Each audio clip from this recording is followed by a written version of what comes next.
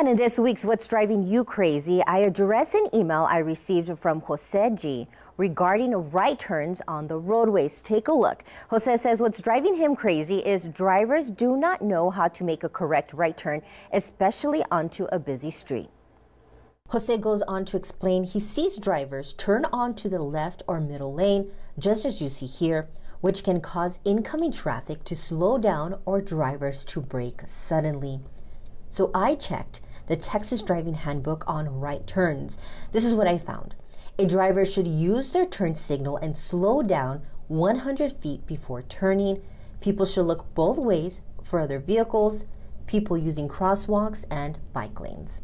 Now take a look at this graphic. This can be found in the driving handbook. It shows when making a turn, a driver should keep close to the right edge of the road as much as possible and remain on that lane until it's safe to switch lanes if necessary.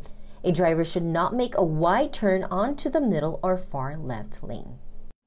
And when making a left turn, a driver should turn into the lane in which will interfere the least with other traffic. Well, there you have it. Make sure you keep these things in mind next time you're turning onto a street. Well, every Thursday, I take on a viewer's question, and I would like to hear from you and know what's driving you crazy. You can comment on my post on Facebook, on X, or you can